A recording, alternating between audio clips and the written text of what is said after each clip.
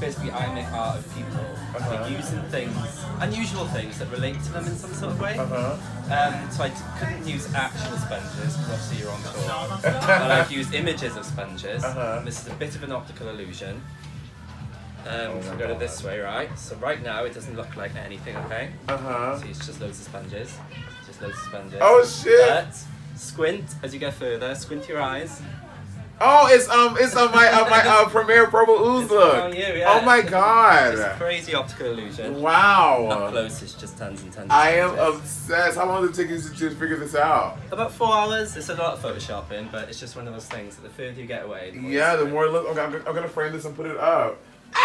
Very quirky and different. Oh my god! Wait, also if you put it, oh there we go too. Oh my god! Also, people, I love this look. I'm happy that you chose this one. Thank you for that. Yes, it's really cool. With the sponges. God damn, I will never escape the sponge. It had to be well. It is part of my life forever, girl. Dirty dishes and Monet. That's what you think about. I love that. Thank you. That's okay, thank you. Where's your Insta and stuff? I did put my name on the back there. Oh, stunning. So, Perfect. I'll tweet a picture to you and stuff. Thank you, Nathan. I've got like the... Yeah.